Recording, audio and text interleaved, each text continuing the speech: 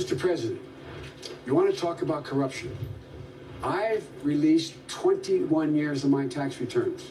I entered as one of the poorest men in Congress, left one of the poorest men in government, in Congress, and as vice president. I made no money while I was in there other than my salary. Where are his taxes? What's he hiding? What's he afraid of?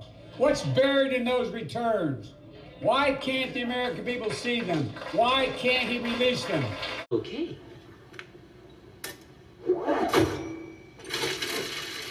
You've got 17.5% in T-bills amortized over the fiscal year. Fortunately, funeral bouquets are deductible. Congress to fully investigate the conduct of this president.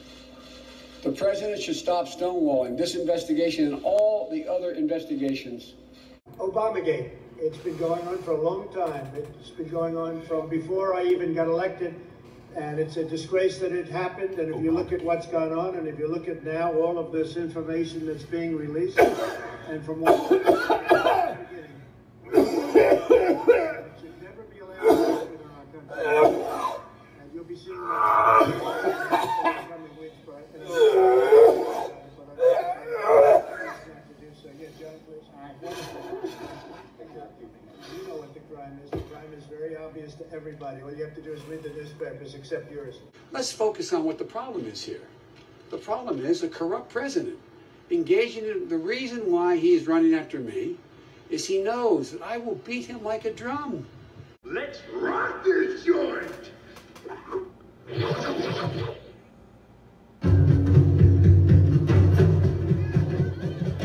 Everyone needs to wear a mask in public. Period. Period. Wear a mask.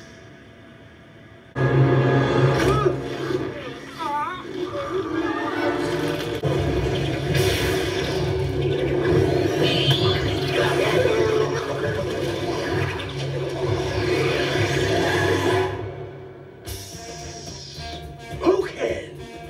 He's picked a fight with the wrong guy.